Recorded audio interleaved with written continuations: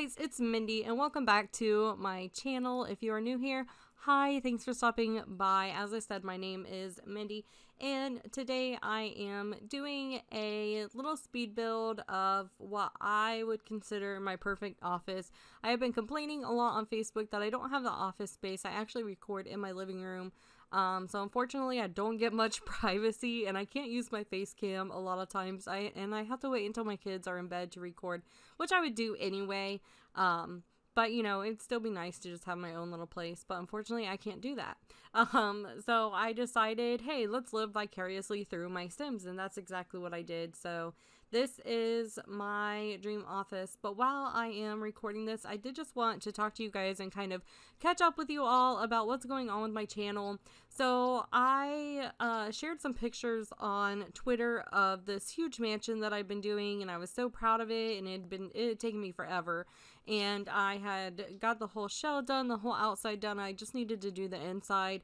And I accidentally deleted that file. And I couldn't get it back. I tried everything. I researched everything. Couldn't get it back.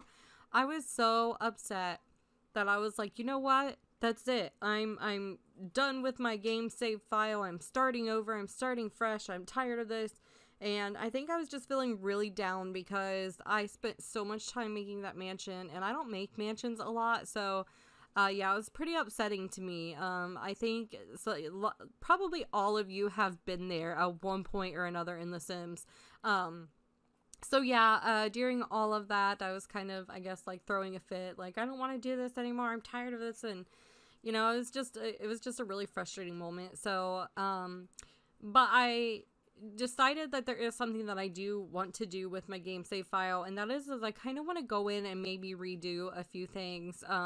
When I started working on this game save file since then I have learned so much. I have been putting more detail into my builds. I've been spending more time on my builds, and I really want my game save file to reflect that, and I want it to reflect my personality and my love for The Sims, and I want you guys to be able to see that as well. So my game save file is going to stay as it currently is, so don't worry about that. But I think we are going to go back and redo some, like especially some of the community lots. I just want to put a little bit more detail into them. Maybe some of the houses that I feel like, they could use a little update, so I might be doing that. I did download a house the other day that when I had created it, I thought it was amazing, and I was like so proud of it, and I opened it up from my library and I placed it down to play it, and I was like, oh, this isn't that good. So I think it's probably just me just critiquing myself, because I can be like overly critical of myself, and I think a lot of people can, but it was still a really nice house. But yeah, I decided that maybe just going back and kind of touching up on a few things. Something that I've talked about in my game save file is that when you guys download my game save file, when I released it, the Sims in my file, they're going to have jobs, they're going to have relationships, they're going to have skills, they're going to have, they're not going to be just plain, like, I'm not just going to throw them all in there with nothing. So it is going to take a while for me to work on it, because you know, I've got to get their skills built up. I got to get them to the right career level, and I do have MC command, so I'm really thankful for that, because that's going to help me a lot during that process. But yeah, I really wanted to put my heart and soul into it, and so that's what I'm doing. That's what I am doing, and I figured I just had to let the mansion go. It's done. It's over with. It's gone. I can't do anything about it now, but I did back up all my files. So lesson learned, always back up your files, guys. I can't say that enough. Always back up your files. It's really simple to do. I can even create a tutorial on it if that's something that you guys would be interested in. But yeah, always back up your files, and I didn't with that, and it was probably several hours of work that I spent on this mansion, and I'll insert a picture so you guys can see.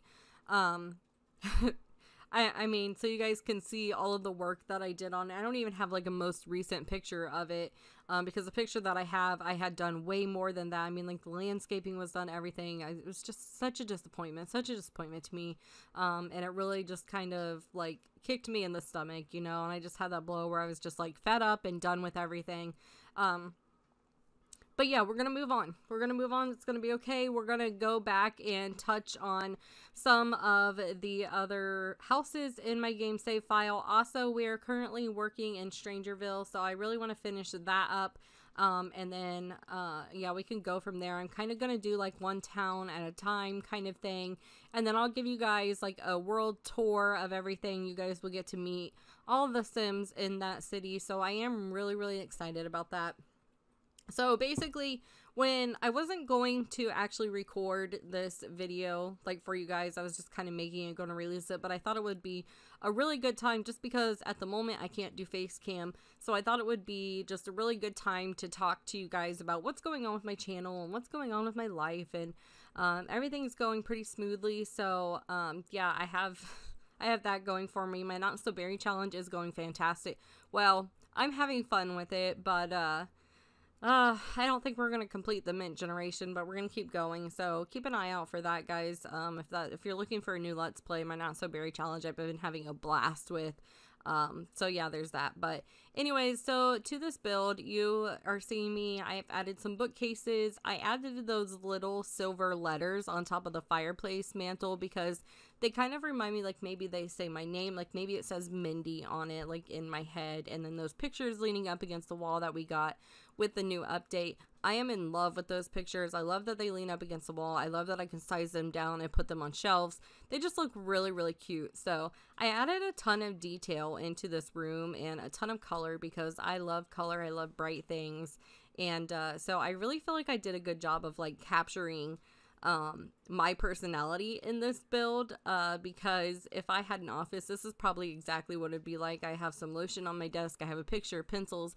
I put plants around the room because in my perfect office, I would have tons of plants everywhere. I love plants.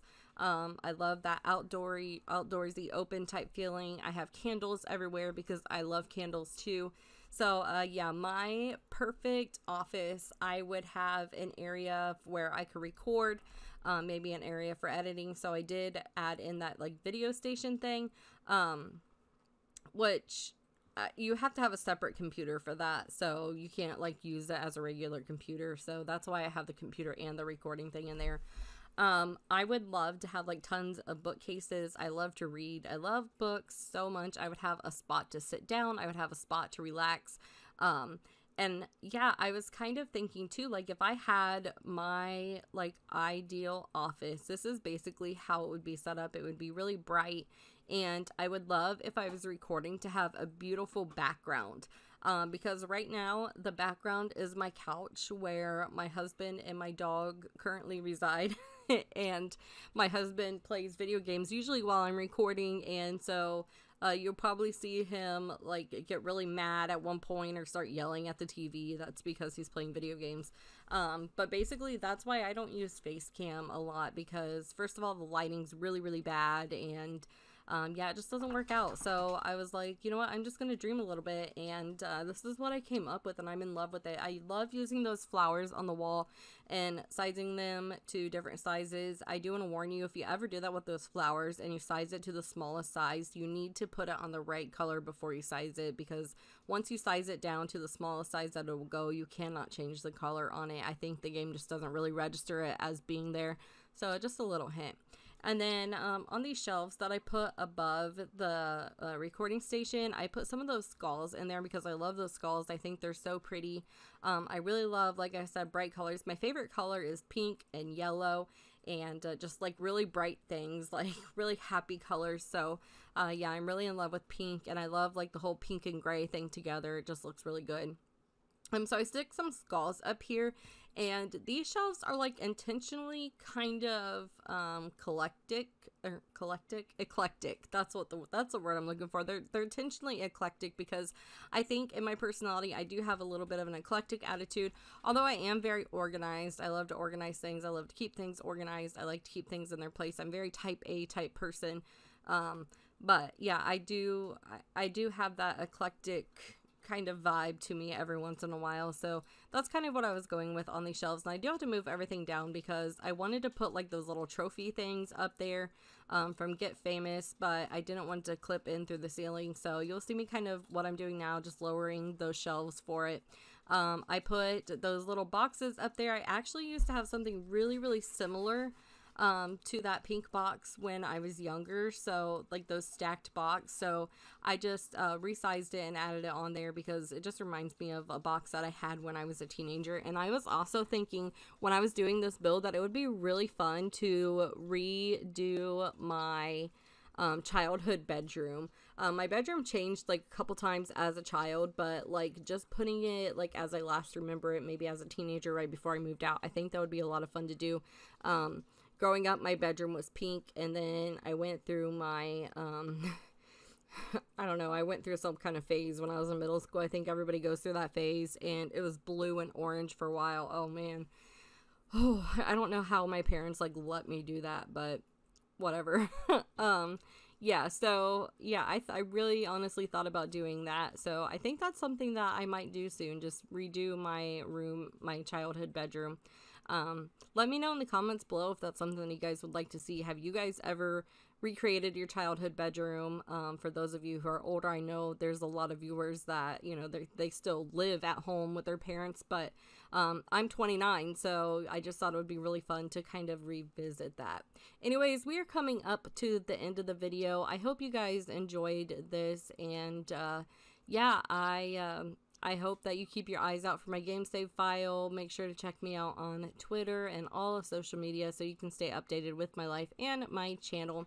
And yeah, if you enjoyed this video, check out some of my other videos. And if you enjoy my content, be sure to like and subscribe. So with that being said, I will talk to you later. Bye.